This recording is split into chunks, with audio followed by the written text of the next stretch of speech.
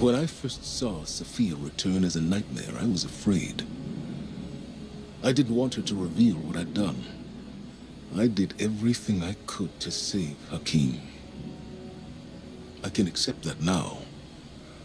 But back then, guilt, like gravity, warps our perception of what is real. His death carved out a place in me. And everyone I lose under my command only compounds that feeling. Sophia knew that. She understood that losing him only pushed me further toward being a guardian.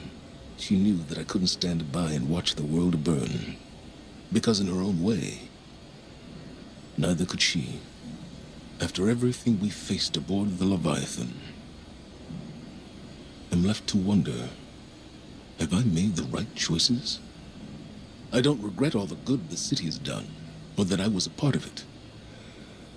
But what it took to get here, what it's taken to keep it. Our minds weren't meant for this many years. Like so many other things, we have a word for eternity, without the capacity to comprehend what it actually means. When is enough? Enough. Maybe it's time to let go.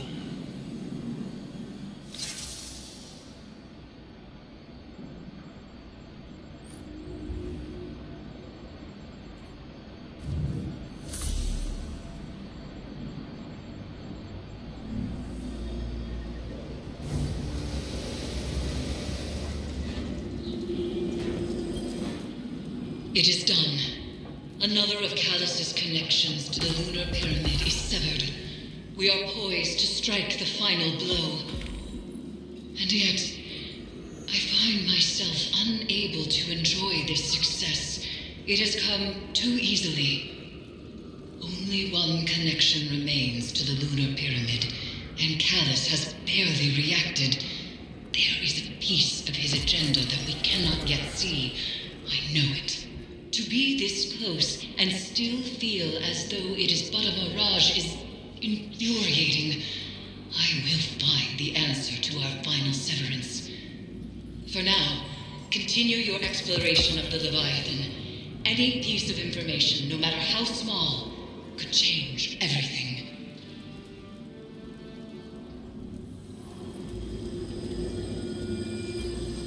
Conquering one's demons is a noble task.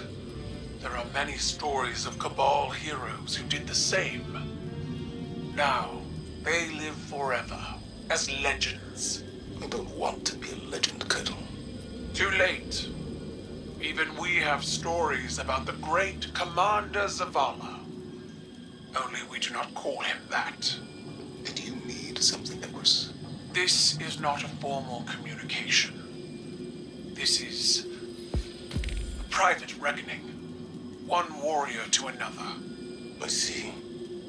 I've fought countless battles where my life was on the line. Won and lost them. Nothing like this. Never as hard. As I told your crow once, battles fought in the theater of the mind and heart are just as brutal as ones fought with flesh and bone. We all bear our scars, victories, defeats. Some openly with pride, some others hidden away beneath layers of shameful armor. This battle was the most honest of your risen life. You won. I don't feel like I've won any battles. I just feel tired and old. And yet, you still stand.